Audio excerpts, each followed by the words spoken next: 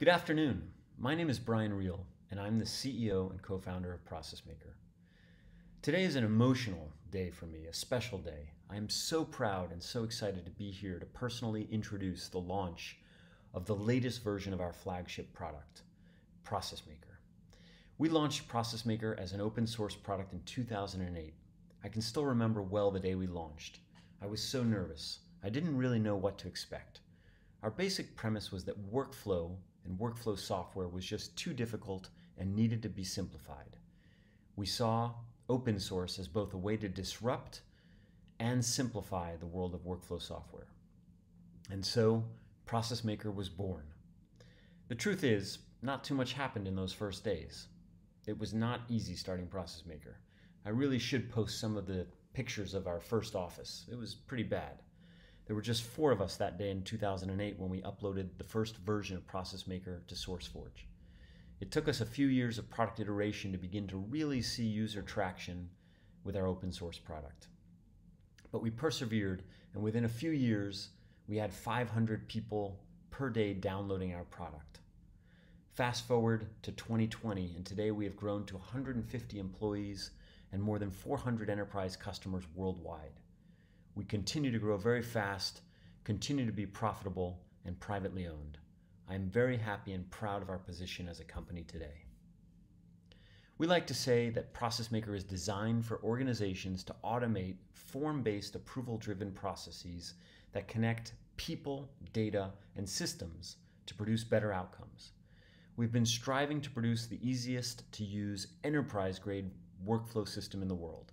By enterprise grade, we mean that this is a system designed to help businesses to solve complex and unique business problems that require high levels of reliability and security. These are also processes that tend to integrate with core ERP and CRM systems, as well as homegrown systems, basically systems of record at the company. ProcessMaker has improved by leaps and bounds since 2008. Today is our 4th major product launch, ProcessMaker 4.0. But this product launch is different. It is our biggest, boldest product launch ever. This time we really did it right. We spent almost 3 years reimagining what our product could and should become. We've reviewed where we have been as a company. We've reviewed important feedback from all of you, our loyal customers, over the years. And we looked closely at the market and where we think technology is headed. We asked ourselves how new trends in robotic process automation, integration, low code, and the Internet of Things would impact digital transformation in the years to come. We realized that it was time to release a new type of technology, a technology that could provide our clients with a true competitive advantage in the market. We asked ourselves the core question: what does ProcessMaker have to look like to become the innovation engine for organizations in this next decade so that they can reliably get ahead and stay ahead and transform their digital strategy? We wanted to rebuild based on new concepts of automation, security, and we wanted to be prepared for the massive volumes of data that our customers are now expecting and experiencing on a daily basis. We also recognized that users want to fall in love with their business software in the same way they've fallen in love with the apps on their phones. We wanted ProcessMaker to be that beautiful and truly elegant piece of business software that you use, the one where you look and think, wow, that's just really well done. We were creating a new type of low-code solution. The result of all our research and development can be summed up in one term: ProcessMaker 4. I'd like to give a big shout out to our engineering and product teams who, under the leadership of our CTO, Taylor Dondich, have really worked some magic in this product. You'll see it and you will know what I'm saying shortly. I have no doubt that you're going to be blown away by what we have produced. Here's a little of what you'll see. We're still delivering the familiar ease of use that you have come to know and love in ProcessMaker. However, under the hood, our engineering is totally different. You'll see new levels of performance thanks to an asynchronous real-time engine that can now process huge loads of data by efficiently using background job queues. You'll see a new ability to develop your own connectors to the systems you most use and then deliver those connectors as low-code packages to the business analysts and teams in your organizations. You'll see a full business activity monitor, or BAM, now bundled with our product to provide true agility and real-time monitoring of service level agreements across your processes. You'll see new levels of usability and consistency throughout our interface. You'll see a completely redesigned interface that is just beautiful from start to finish. You'll see a new multi-page forms design tool that we call our Screen Designer. Developers will find that they can now develop custom scripts in any programming language they choose. You'll see a true API-first, mobile-first design based on microservices, and you'll see enterprise security and scalability. Yes, it is truly awesome. I've seen a lot of workflow products, and I can honestly say that ProcessMaker is the most elegant, well-designed, and agile product in the market today. Okay, I'm a little biased, but I think you'll agree once you see it. You're absolutely going to love it.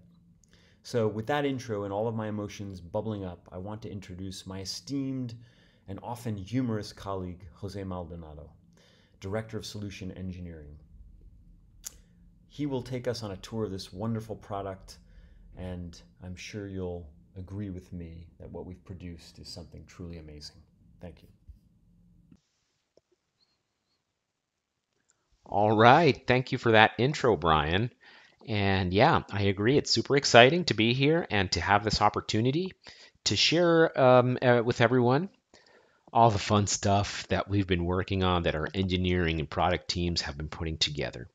So give me 1 second while I spin up my browser window and share my screen.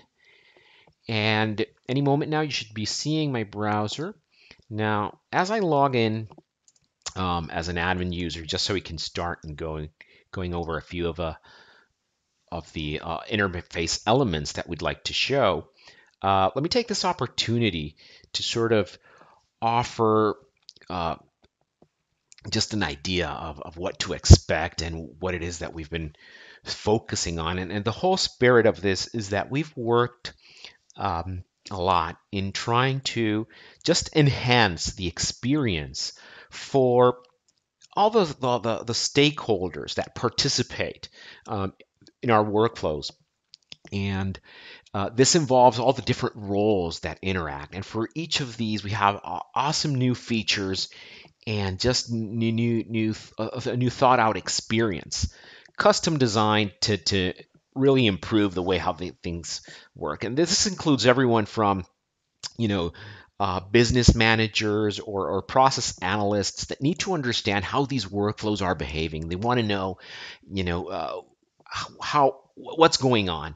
How can they just zoom into the piece of information and peel back layers of data, navigate that, and be prompted into what needs their attention. And this includes just real-time alerts and notifications of things that are happening live and that require intervention, but also scheduled reports of added information of what's going on, all the way to other roles like business designers and modelers who put together workflows for their organizations. They're going to love our new features of just the libraries of reusable assets that they can put together very easily in a very visual driven experience, in a great interface that will just streamline their productivity in putting together these building blocks and stringing them together into reusable assets for end users. And this includes also for developers or technical folks who want to extend our platform using their own custom scripts. They want to lift the hood and leverage our scripting capabilities to create their own connectors, to create their own integration points to bring data in and out.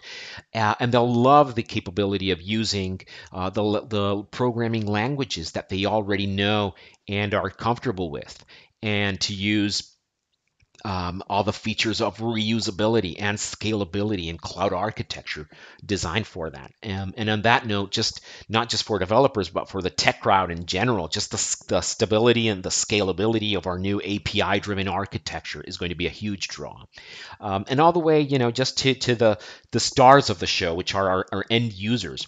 And these are really the most benefit, because these are the folks who want to just get in, get stuff done, and get on to the next thing. They are the ones who participate on the workflows that have been put together, and they're going to appreciate just how easy it is to find out what they need to do, and have multiple ways to access it and keep these things moving. So I'm getting a little ahead of myself. So let me just roll it back, and we're here in ProcessMaker, and hopefully we're going to touch through a few examples of these different roles and use cases as I have just laid out. So I logged in as an admin user. This is just a good place to start to understand sort of navigational pieces. And this is what we're seeing here is sort of our new home inbox view. And I'll take a time to better explain some of the key UI elements that we want to bring attention to. But yeah, so when you're first logged in, you're greeted by a customizable view of what it is that you want to track as a user. And this can include all sorts of stuff in terms of the requests of workflows that you're interested in or that you're monitoring, and all sorts of stuff. But actually, I want to just, let's do a quick sort of walkthrough of the interface. So up here we have our main navigation menu. Here are the primary sections where different participants will find access to different things. So depending on role, and of course, everything is based on permissions and so on and so forth. So of course, I'm the admin. I have access to all modules.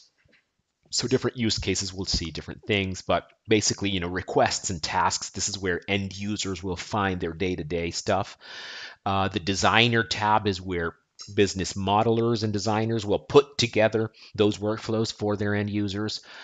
All the admin is where we can do the configuration of the platform, create users and groups and configure things like our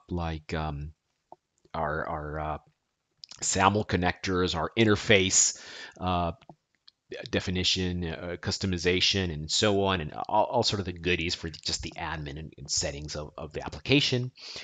We have a fully fledged collections module, which is sort of a repository of information where you can store and retrieve information outside of the scope of individual workflows. So something similar to an internal database conceptually, although it's all and again, just getting ahead of myself, it's all schemaless, but yeah, it's a repositories of information that you can leverage across your processes. So I'll unpack these concepts as we go along. We have a start a request button over here at our top right, and this allows just to manually fire off workflows as we're interested to.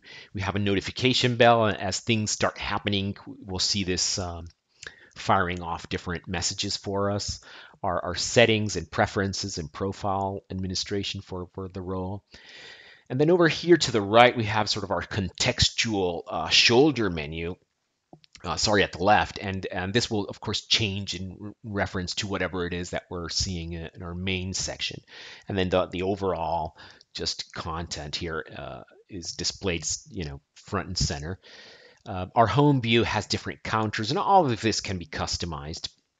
So we'll come to that in a second. I want to start by switching gears into the designer tab so we can probably bring home the idea of what I'm trying to explain here. So here we have a request change of major. It's fully fleshed out. Let's just open it real quick on a design view.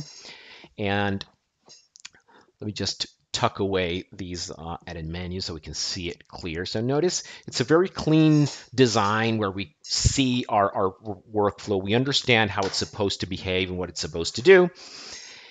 And as we unpack and select each element, we can see how it's put together. Now, on a high level, let's just walk through this process real quick. This is a request change of major, so it's a process part of our higher ed template package. And this is a student that's enrolled to a program wants to transfer into something else. Conceptually, it's a pretty simple process. It will start, the start event is tied to a student filling out a request form. Once the students submit this, the request is routed into an advisor who will basically review the form, and who the advisor is will depend on what the information has been filled on, and so on. And basically will capture a response from that advisor. That response is then evaluated on a decision gateway. If the advisor did not approve it, and if he did not sign off on this, we're going to route into a denial end state, basically, letting the student know that his request has not been fulfilled or approved. If it was approved, then yeah, it's going to route into a program chair where we have another approval. This one from a different form, just to highlight different ways to interact with our end users. The first sort of approval task is just a straight form that's been displayed in-app. So the advisor would navigate to ProcessMaker and fill out the form. The second example is driven through an actions by email task. One of our custom packages here that we have already pre-built, and actions by email actually sends the information to an email message that can be replied directly from the email client, and that way we can capture a response, and the participant does not need to log into anything. They just need to reply the message appropriately, and we'll see that in a few minutes. Based on that response, we can also just send to a denial state, or we can route into another task. And this task is a connector. So over here, if you'll remember, we have data connectors, which are one of the building blocks that we mentioned, and I'll show it to you in a second, where we can just configure different integration points. So in this example, what we're doing is we're firing off a data connector that's pre-configured against just basically DocuSign's platform for e-signatures. And what's interesting about that, let me just open real quick here, are our data connectors so we can see what that is. This allows, as I sort of touched upon earlier, this allows for appropriate technical roles to create those sort of connection pieces that will bring our workflow information into other services and get information back. And it's extremely useful, and it's extremely easy to set up. Over here we have our DocuSign connector. So all we had to do was just understand that the target API, and how do we authorize against it, what are the endpoints. So anyone who is familiar with their API and that connection will be able to set this up. And once it's set up, then our process analysts and designers who don't care about the details, they just can leverage this and use it in their process. We have other sample connectors here that we'll see in a second. For instance, we have a university system ERP connector, which is mocking a lookup. In this example, we're getting information from a Google spreadsheet to find out information from students. So, if we need to bring information from Salesforce, from an ERP, from a spreadsheet, all these sorts of stuff can easily be put together through data connectors. What's interesting also is these can be preview. Just like everything in our platform, it can be tested independently without actually running through an example. I don't need to add this connector to a workflow just to understand if it works as expected. I can test it right here and there. Now, of course, this is a JSON response that'll only make sense to someone who's proficient enough of understanding what the API is supposed to do. But from a end user perspective, this is functional. We know that it responds, and then an appropriate designer can take this input and just react to it accordingly and appropriately in their workflow designs. So that's what we're doing here. We're firing off with a DocuSign connector just a signature from the dean, and then the process ends. So my idea for the next couple of minutes is let's just run through an example and see this in action, and hopefully that'll help drive home the point of what's going on at each of these stages. And if time allows, we can maybe come back and just modify this a little bit, just to shuffle things here live, add a couple of modifications and see, how that will behave, which will hopefully serve to show not just how easy it is to customize, but also how easy it is to add feature-rich things. Meaning, to modify simply is not necessarily just to do simple things, but rather pretty complex and interesting things that are just offered very very accessibly for our end users. So let's try this out. Let me just show you, or rather, let me just bring your attention to a couple of things that I want to be just to keep an eye out while we do our quick run through. The first thing is you'll notice that the start event is in itself just a filter request form. This is because this is run through a concept that we call the web entry. And this allows us to take just those forms and screens that we saw a few minutes ago, and publish them as self-standing assets that can then be embedded into just anywhere to fire off our request. So I can just as easily over here, here we have a web entry. I could copy this and add it to my browser screen. And here we have our change of major request. This is the first form or screen of the process, and it's a self-standing. And this in of itself works, but we can also just feed this into a third-party sort of place where we can integrate it or host it or embed it into an existing system or an intranet site or any portal. We can leverage single sign-on for just shared authentication purposes.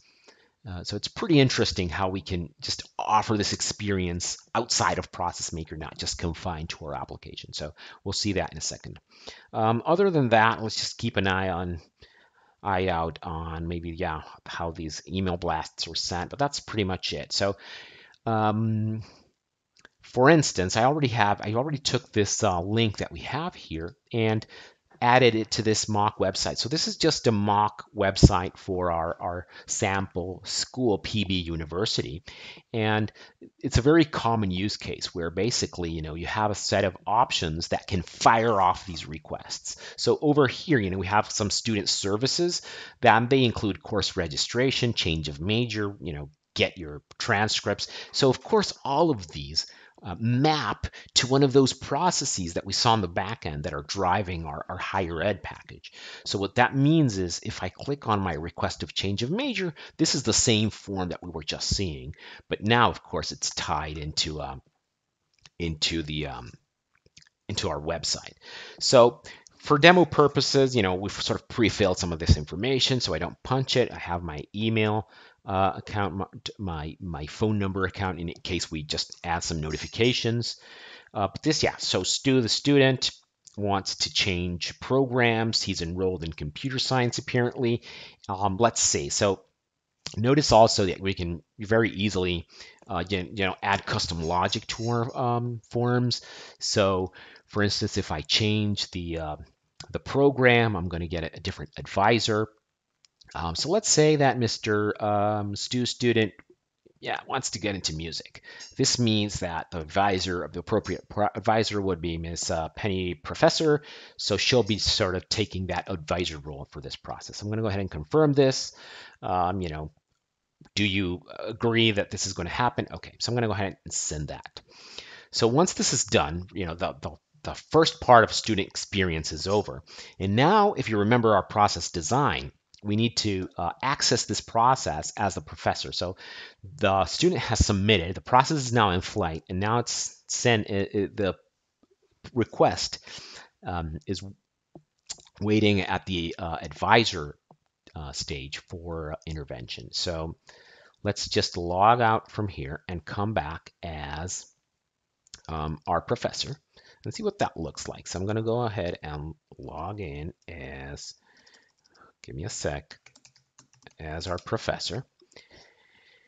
And what do we have here? So this is a pretty similar experience, if a little watered down, because of course this role does not have access to everything that we've seen. Mm, So, a few things worth mentioning. Notice how, I'm not just tracking um, just information that relate to myself, but also here on the notification bell. Yeah, I just got a notification a few seconds ago that a review form is pending my intervention, and this is in relation to a request change of major process that's been recently fired off. And of course, before I hit that notification, we can also see it on our task to-do list. And this is a list of all the different things that this user has pending. Notice how a few of these are actually overdue.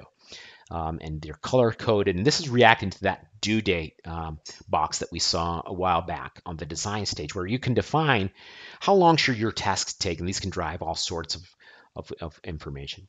And of course, these views can be customized and whatnot, but I'll try to stay away from that just for now, because for time purposes. But it's a great way to just keep in touch of what it is that you need to be aware of.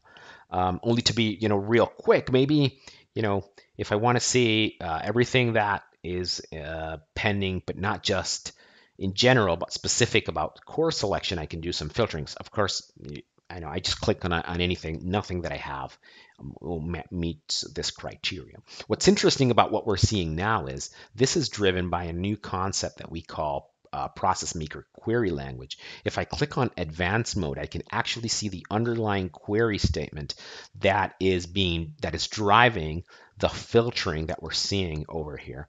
And this is pretty useful because using this sort of interface, we can create just all sorts of filters of information that we want. So for instance, I could just come ahead and add, if I'm proficient in ProcessMaker query language, show me everything that not just is in progress, but that is, that the due date is past. So notice that now I added a filter here, and this only matches those that are expired. And I can just go a step further and save this search, just call it, my expired tasks. And this is a way for users to customize what it is that they want to keep an eye on. I'm going to add the little flame here because that sounds like something I need to keep attention on.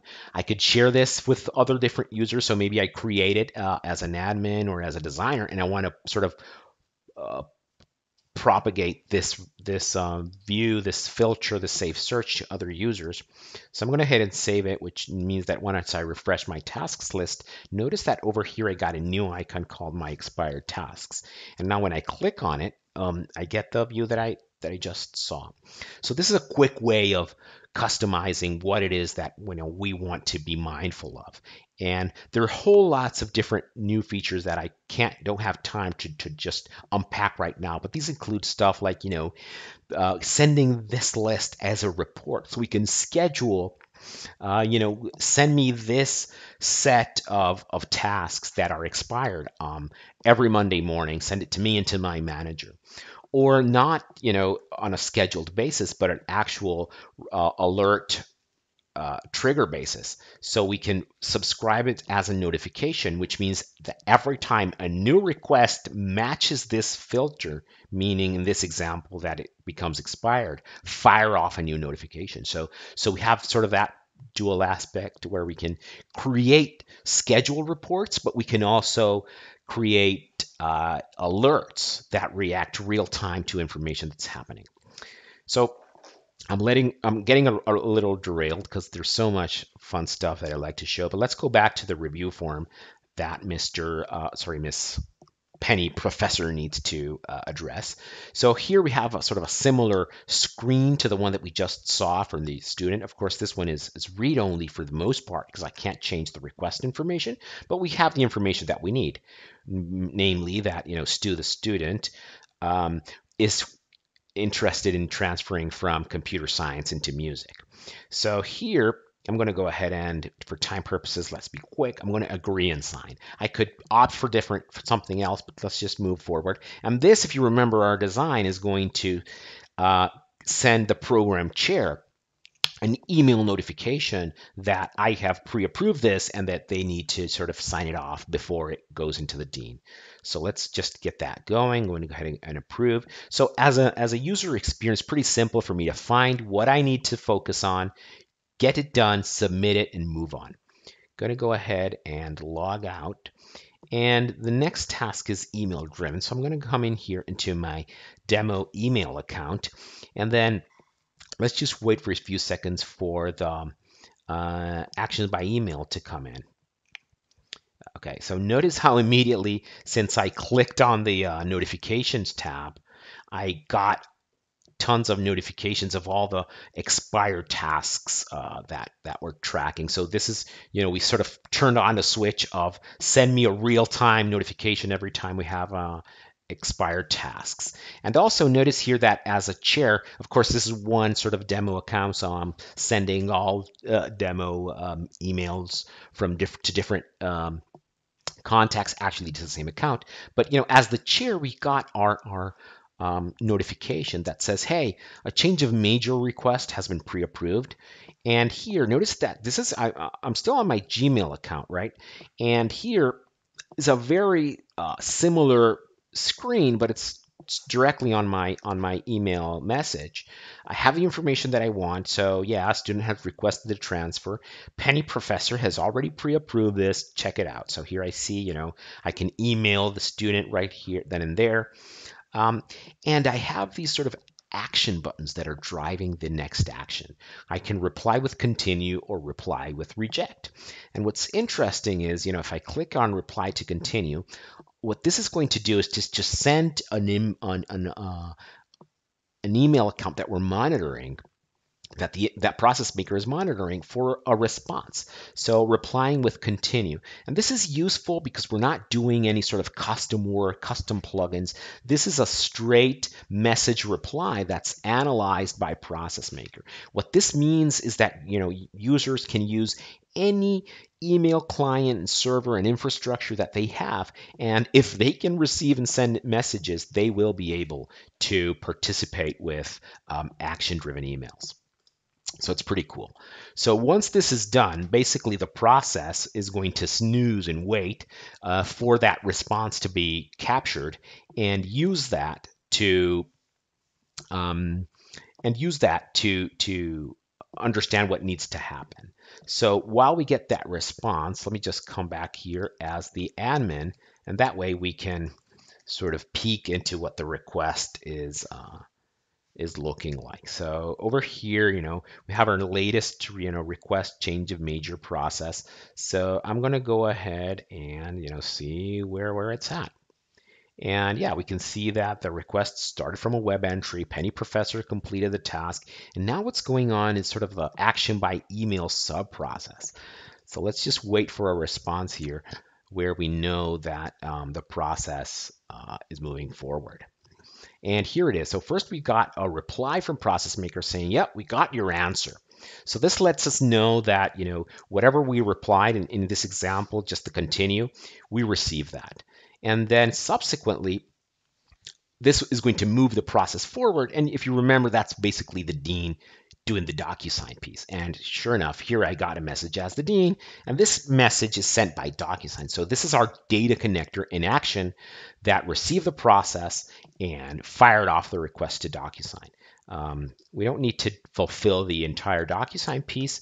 I'm just going to show it to you how we can also, send information via the API. So notice how we're now in DocuSign's platform, and all the information of our request just made its way into our piece for our signature. And this is being driven, if you remember, let's just come back here to our designer and preview and review request change of major. What happened here?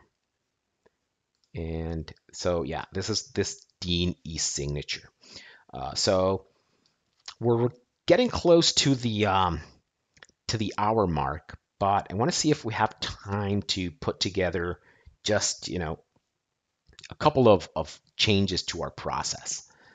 So the first thing that I want to try out a couple of different things so we can run through the example and see it in action live, a few modifications. So I want to try two different things, basically leveraging some additional controls here to just enrich our example. So first thing is I want to I want to add a script. We haven't used any scripts, and scripts are pretty cool because they allow appropriate developers to add their own just their own calculations, their own business rules, or whatever it is that they want to do. So let's just add a script real quick that will calculate the student's GPA. Now, for demo purposes, we're sort of going to quote unquote hard code it on the script, but it's going to be an actual script so we can see how easy it is to put it together. So to do that, all we need to do is I'm going to drag a new task over here, and this task is going to be a script task. And I'm going to unplug this task because I want the GPA to happen first. So now it's going to do something like this. And this script is going to basically, get students' GPA. Now, the real question is, where are we going to get it? So this is sort of the fun part. So I'm going to come here into our scripts.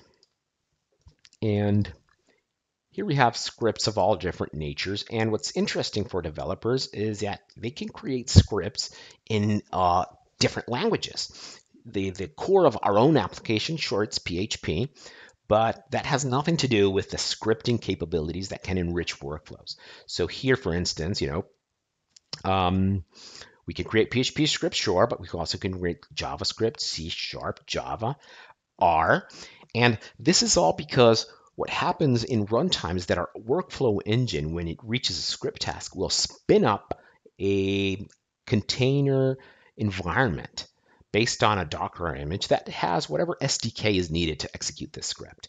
And it sounds a little technical, but bottom line is it's going to spin up a mini environment that has all the needed bells and whistles to run this script. It's going to receive a data object. It's going to do whatever it needs to do, and then send a response before destroying itself. It's all self-contained, so it's not going to permeate the rest of the workflow, and it's leveraging all these cloud technologies to scale accordingly.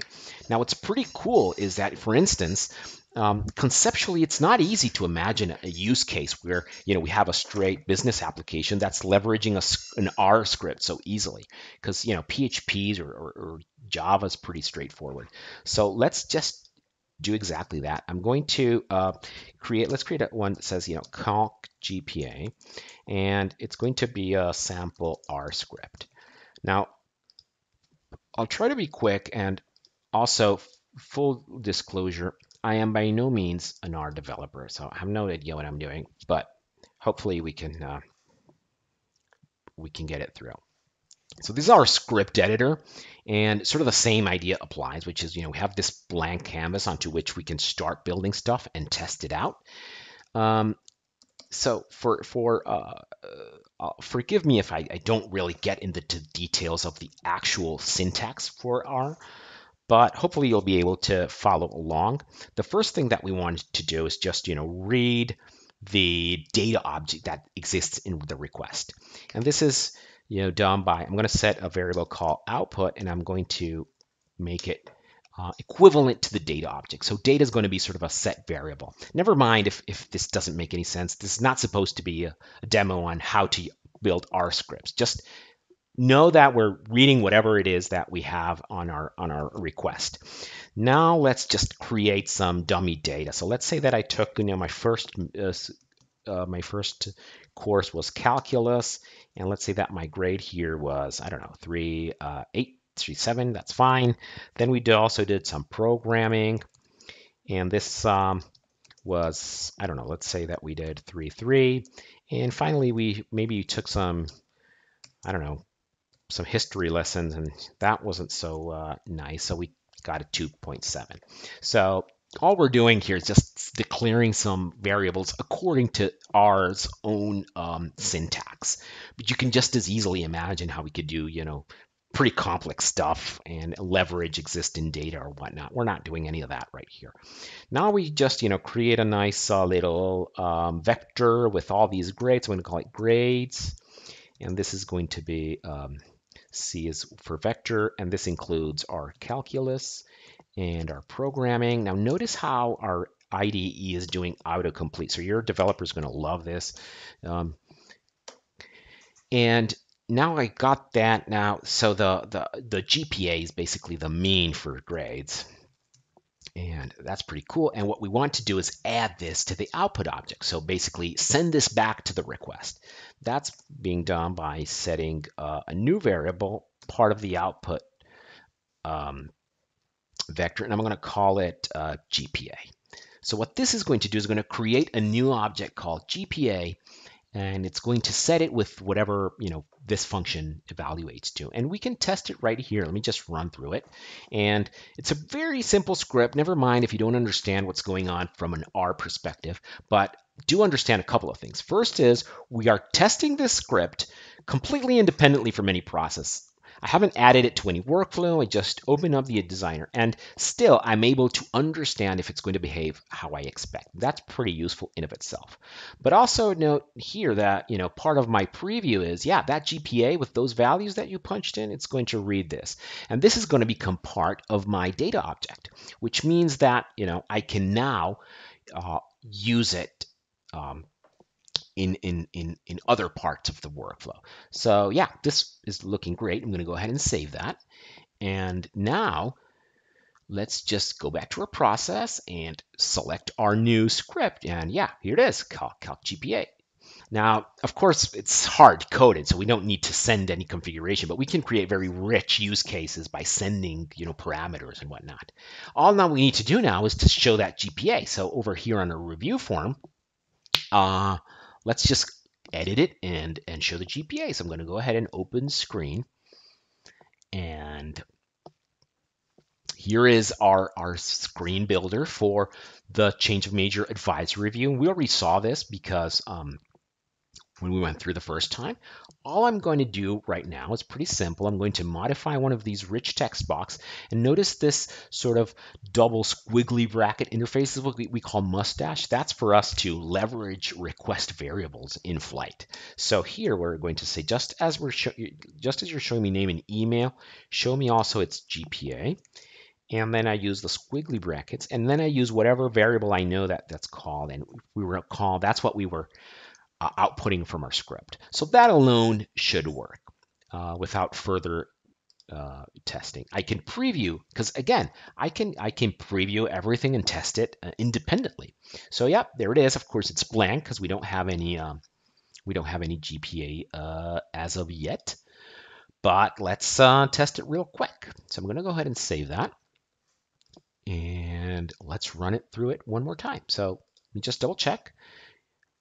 Get GPA, review. Let's just save this new change, and let's try this one more time. So I'm going to come back here to our web entry, request change of major. Everything's the same, but now confirm, send, thank you. So now when I come back, let's just log back out as our professor.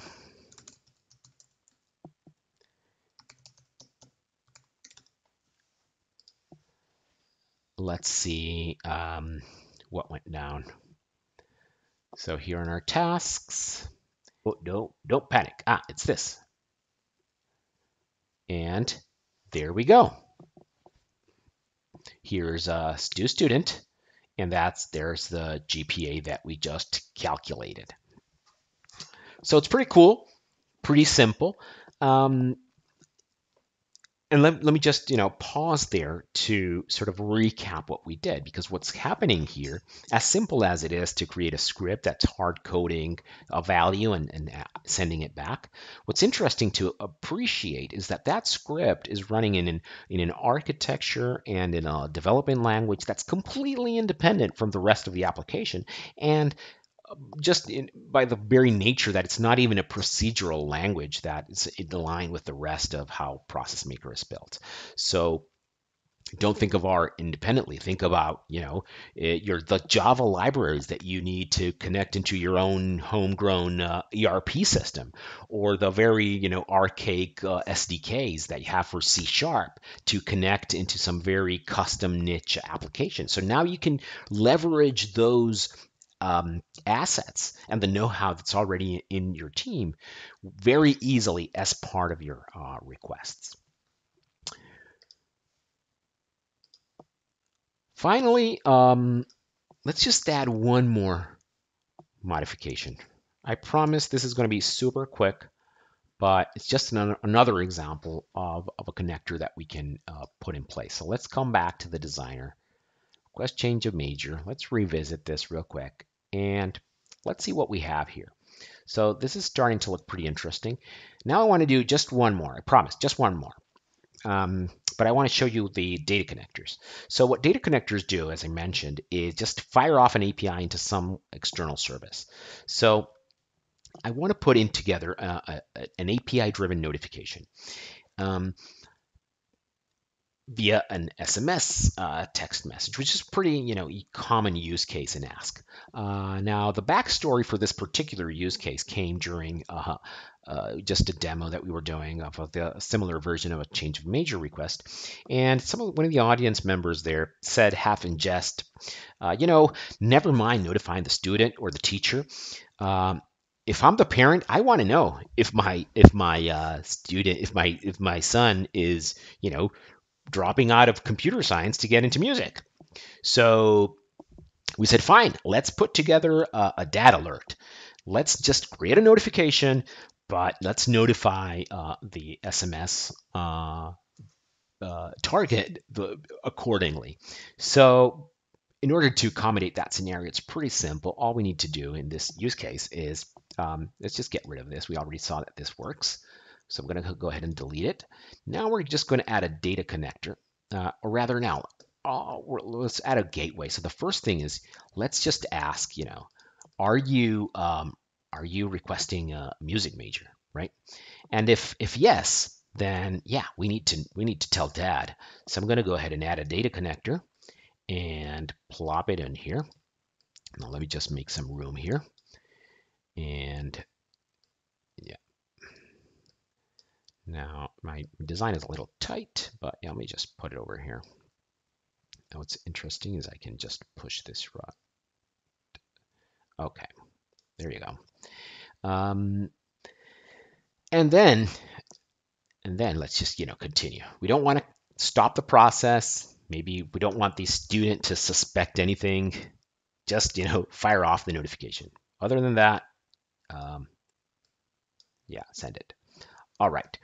So a couple of things to make this work. First is we need to just make that evaluation. That's pretty straightforward, because the way how our gateways work is that we just pick an outbound sequence flow and we add an expression. And in this case, we just want to ask, hey, is new major equal to music? And if that's so, it's going to route over here.